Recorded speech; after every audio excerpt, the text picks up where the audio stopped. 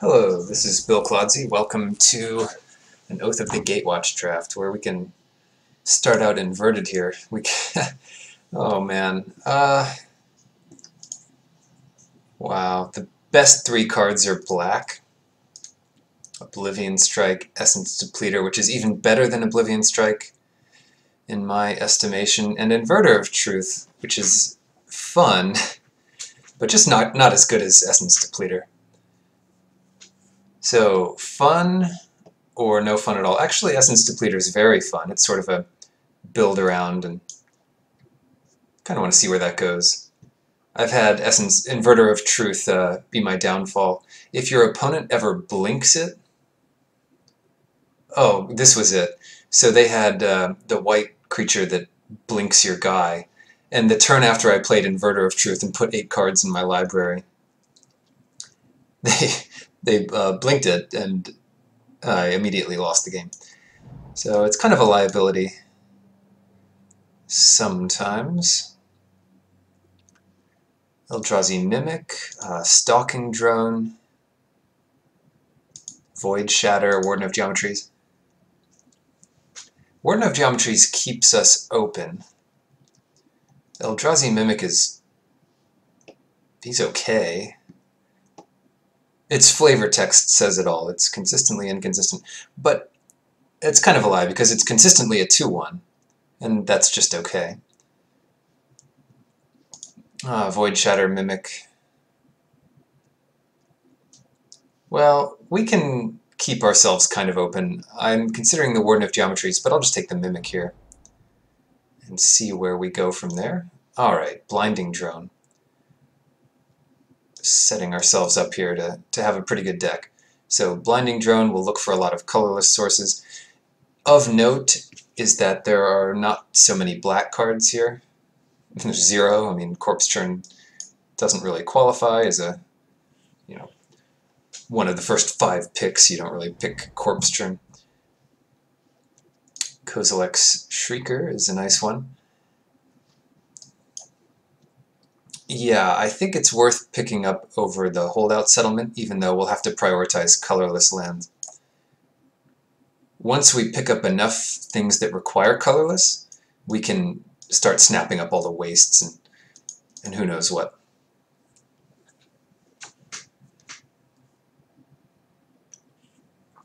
So blue-black colorless is the direction we're going here. If and I open a big Eldrazi or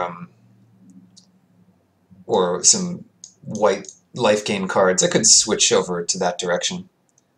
Like Step Glider is pretty good. Not good enough for me to want to switch into white, where I could just take Hedron Crawler or Containment Membrane. But let's just go full colorless. Crumbling Vestige is another good one here, but the Crawler is pretty consistent, and I like picking it up. Kozilek's Translator. That's pretty much what this deck wants. The Reflector Mage is interesting. The Wastes is not the worst, but I'll take the Translator. And Slaughter Drone. Yeah, this is a nice one, passing another Wastes, but the Wastes aren't the most important for the deck. They get passed around pretty late, and the other common colorless lands that tap for other types of mana, those are what you really want. You might want 1 Waste in your deck max.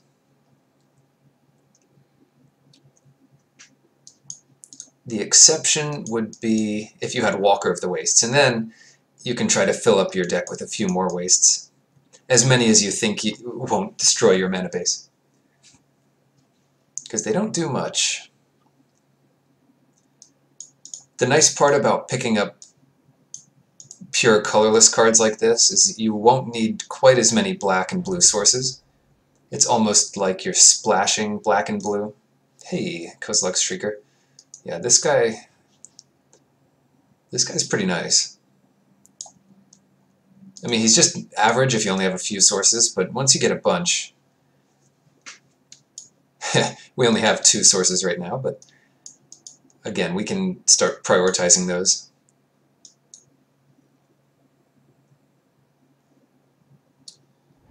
Alright, Warping Whale and Slip Through Space. I don't mind having a Warping Whale. This kills a few utility creatures. Void Shatter, a little hard to cast. Pathfinder. It's a very bland looking deck, look at this. No color at all.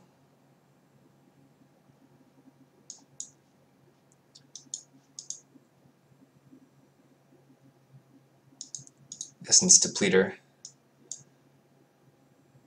Just funny looking things.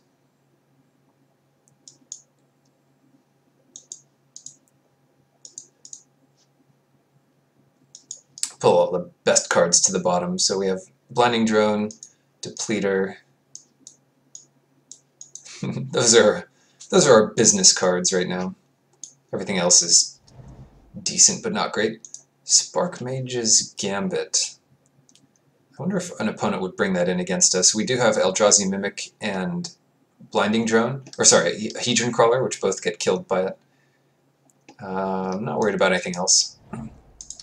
Natural State doesn't really mess with us. It does kill Hedron Crawler, and possibly some other blue enchantments we might pick up. Containment Membranes and the like. What is going on in this picture? You know, I don't usually stop and look at pictures, but oh hey, Thought-Knot Seer. Yeah, that's great. Another reason to pick up more colorless sources. Another couple good cards in this pack, Havoc Sower and a third Shrieker. Warden, Unknown Shores. Maybe we'll wheel something from this pack. Okay, next up we have Thought Harvester, which is a legitimate win condition since all of the cards in our deck are colorless. And now we really need to prioritize some colorless lands, wastes, and things. Someone's taking them. It doesn't happen in every draft, but in some drafts you get cut. Alright, what do we have here? Yeah, like in this pack, I'm going to take Holdout Settlement here because it's just better to have our first colorless land than not. We have enough cards now that I'm not worried about getting enough playables. It's really just about making it all work.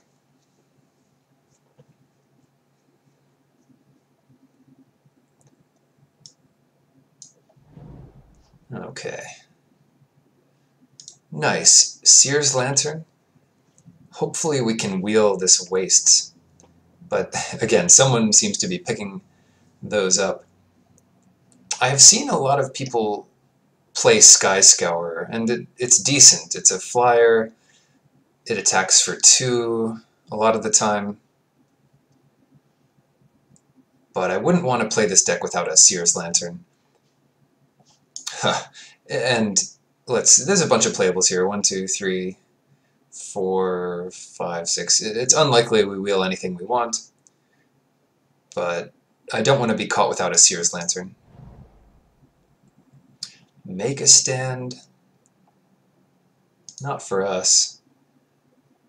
Although it is foil. Submerged Boneyard. That'll make mana more consistent. And then Cultivator Drone. Oh, I really hope we get a Wastes, but I will take Cultivator Drone here. It's just better at this point. It's a late Stonehaven Outfitter. Now, we do have a few accelerants, the Seer's Lantern, the Cultivator Drone. I could see taking Kozilek's Pathfinder. It works well with the Mimic. I could also see taking Unnatural Endurance to save our Thought Harvester, or Thought-Knot Seer. We have a lot of thinking in this deck. Yeah, I'll take the Unnatural Endurance. There's better 6-drops that we might pick up in the next pack. Null Caller, or just a decent blue card. Bonesaw is not looking great here. Yeah, I want to stick to mostly colorless cards, but here we have to to break that. I'll take some card draw.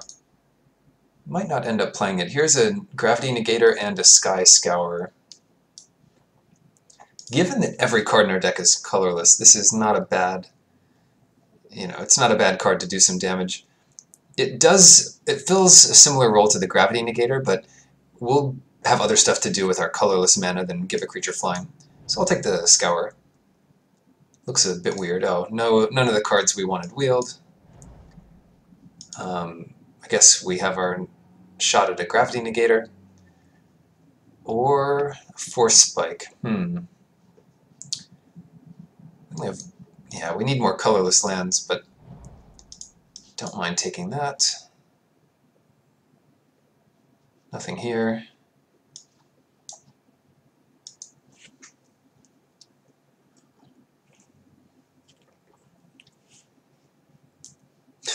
I immediately put comparative analysis into the sideboard. It's a scar on our perfectly colorless deck so far.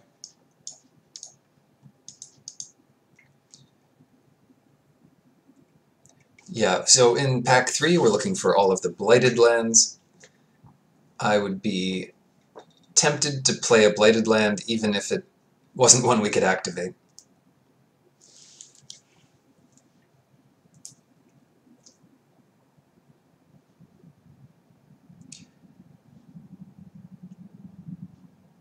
Warping Whale is interesting.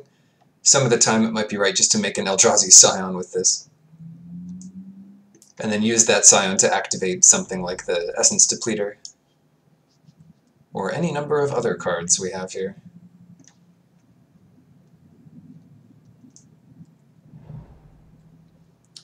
Oh, Dampening Pulse, it's so good.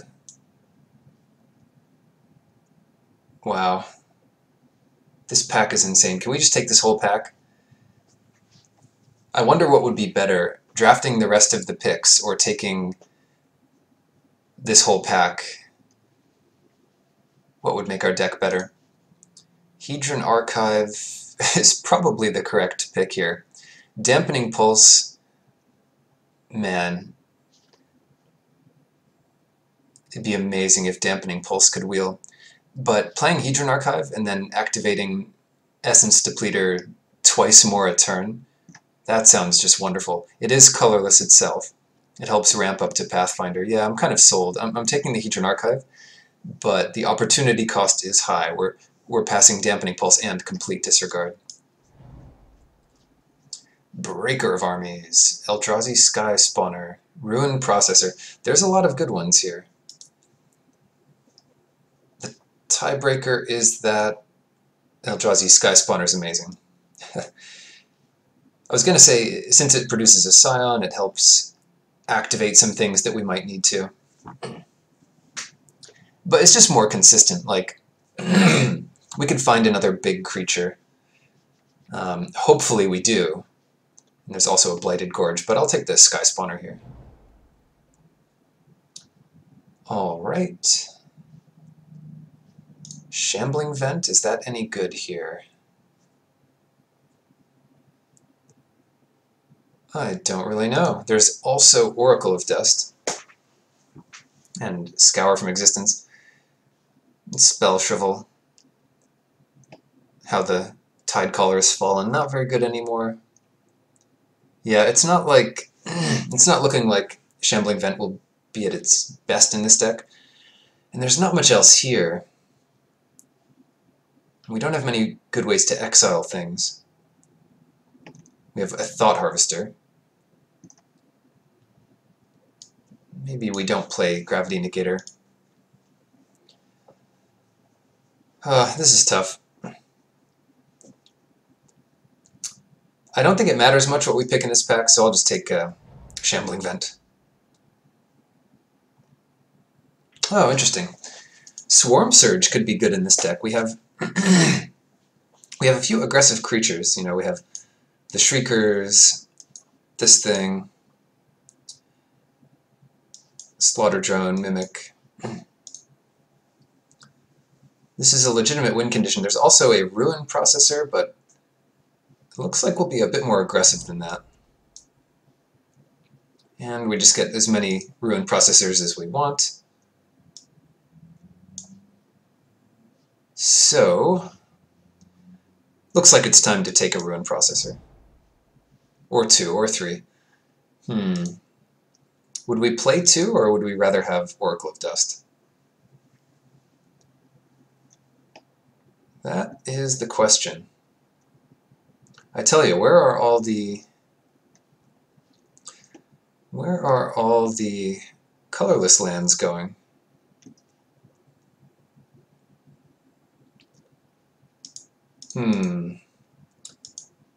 I'll take the Oracle of Dust just to hedge. And now we can take a Royal Mage's Trick. I just like that card. I wouldn't be surprised if there's another blue-black drafter at this table. Just picking up all the cards on the other end. Come on, Blighted Land or something.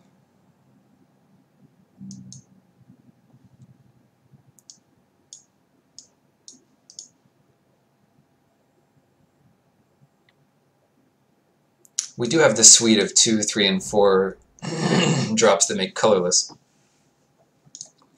Scour from Existence versus Spell Shrivel. We already have Void Shatter. I'll take the Scour. And not sure if it makes the cut.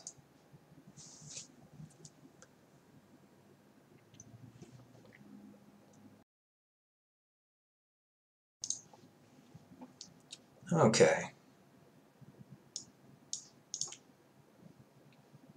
So we need a couple cuts here.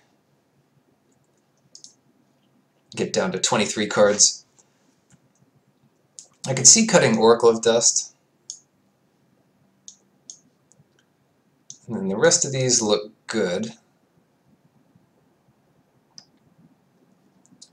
Maybe Slip Through Space is pretty good too.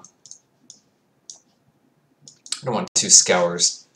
I could cut Scour. It's a little late. Ooh, do we want to cut Eyeless Watcher? Nah.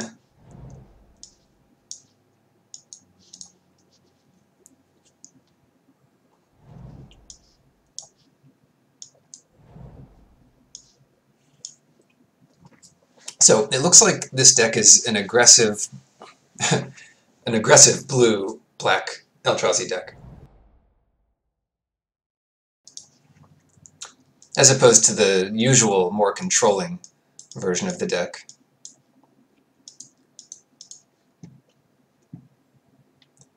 The more controlling version relies on a lot of these colorless things, and our game plan is just get out a bunch of colorless things and attack and finish them off with a few Essence Depleter activations or something like that. Force the last points of damage through with a Shrieker or a Pathfinder. So let's get rid of all the colors we're just not playing. Don't think Shambling Vent is worth it, even though we do have 1 land that could help activate it. Yeah, so that looks about right.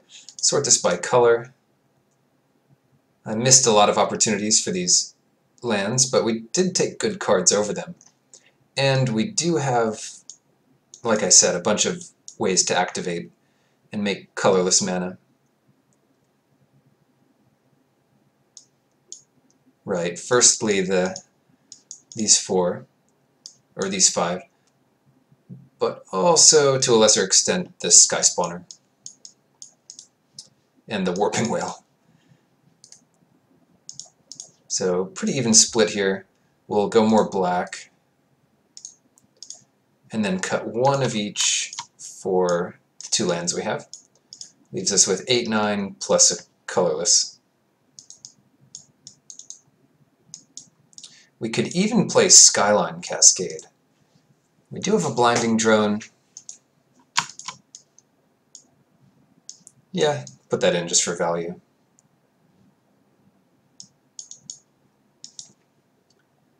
Alright, that is the deck, and I'll see you back for round 1.